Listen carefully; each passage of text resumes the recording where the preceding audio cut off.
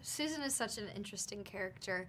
I think that there's so much more than meets the eye with her, and I think Susan is a great lesson of, like, don't judge a book by its cover.